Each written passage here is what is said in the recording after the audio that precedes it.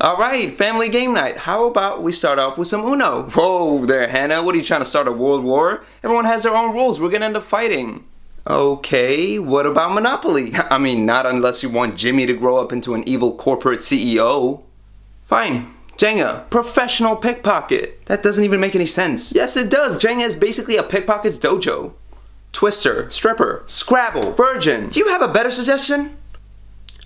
Call of Duty. Oh, great, so he can become a school shooter? Actually, there's no concrete proof of video games making kids more aggressive. Oh, but Twister turns kids into strippers? There's too many weird positions, Hannah. Oh, don't punish us for your fragile sense of masculinity. But at least I have a sense of masculinity.